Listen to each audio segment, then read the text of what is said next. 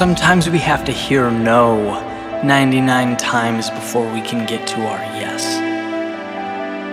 Sometimes we have to repeatedly fall before we can stand our ground. It doesn't matter how many times you fall or how many no's you get. It only takes one yes for things to change. You only need that one door to open for you. It's very easy to get caught up in the negative, the locked doors, and the rejections, but they are not the problem.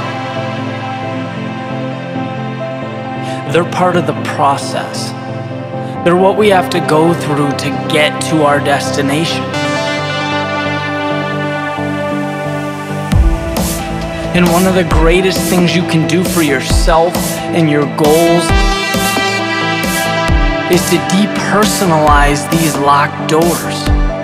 They're not the world working against you, they are the world working for you, bringing you one step closer to the path that you need to take.